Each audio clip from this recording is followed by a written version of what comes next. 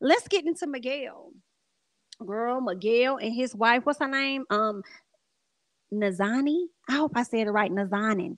Okay, so anyway, Miss Mandi, that's his wife. They've been together for a very long time. Like, I feel like they've been together for about like 13, 15 years. Very long time. She was with this man when he was down in the trenches. Okay. She's always wanted to be married. I'll never forget she did a show with Megan Good's sister over there on the E Network, I believe. I forgot the name of it, but it was pretty interesting. She really wanted to be married to him. She was waiting for him to propose to her. I feel like she may have gotten the proposal, but they took forever to get, married. Then they got married, from my understanding, in a small ceremony. And what was interesting was like a few months ago, I thought, was it this year or maybe it could have been last year, where she was pretty much alluding to the fact that they were separated and they was going to get a divorce. Then that went away and they were back all together again. And then now here we are. So nobody should really be surprised that these individuals are getting a divorce. They're saying Miguel's wife, Nazanin Mandi, files to divorce singer after 3 years of marriage. Damn.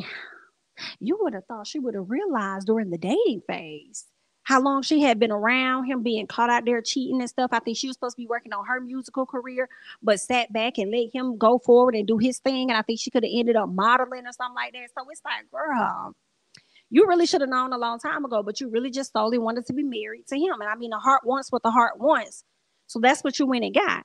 And unfortunately, they are getting married, getting a divorce 3 years later. And it's sad to see all of these divorces popping out the sky. But I must say, for Miguel and Nazanin, whatever gonna make her happy, I'm with it. Cause I feel like she wasn't always happy in that relationship with Miguel. I think she loved him very much. I do. But I think that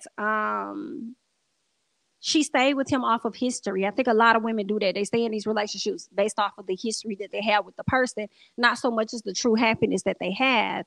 And it really sucks. But if that's what she wants to go off and live her life and be free and be happy, girl, go do your thing. I feel like even with them divorcing, they probably still gonna be best friends. I do. They said at least Heartbreak can provide some good material for future songs. Singer Miguel's wife, a model, Nazanin, has filed for a divorce. So she's 36 years old. She filed for divorce papers on Tuesday and cited irreconcilable differences as the reason for wanting to terminate their union. The documents obtained by ET do not specify a date of separation. Instead, the section reads TBD for the time being. The documents also state that a prenup is in place. The pair has also shared no children. Okay, she never had any children. I do wonder if that has anything to do with her filing for a divorce. Y'all been together this many years. Y'all haven't had any kids. I'm wondering, okay? They said Mandi took to Instagram on Monday to share a slideshow of snapshots, including a famous series of photos of Nicole Kidman, all right? Who pretty much finalized her divorce with Tom Cruise back in 2001 or whatever. So I guess that was her way of saying, girl, it's on the way. It's on the way. Miss Girl captioned that post by saying, listen, I don't want it all. I just want what's for me. Now listen, girl, I'm gonna recycle that. Okay. Now if y'all see that under one of my posts, just mind your business. I don't want it all. I just want what's for me. Period. Okay. Now she also goes on to say, in a world that profits from different things, a woman embodied in her truth is a wild and powerful force. I know that's real, girl. Do what you gotta do. Let it go. If it ain't serving you, honey, go on about your business. Now, even though I'm sad about divorces as a whole, like, dang, they just falling out the sky. Like, what the hell is going on? For them, I'm not that sad. I'm not that sad because it was something we saw coming down the pipeline. And I feel like Nazani is going to be very much so happier once she moves past this relationship with him. If you check out reality gossip, it's called Real Reality Gossip on YouTube. Love that channel.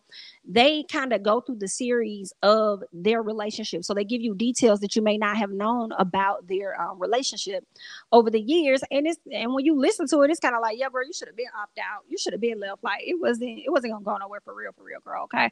Because he's been up and down when it came to that. You feel me? So I think that Miguel may be made and created to just be solo. Okay, especially with how long it took him to actually, propose to her and finally, commit to her in that manner. So, either way, girl, good luck.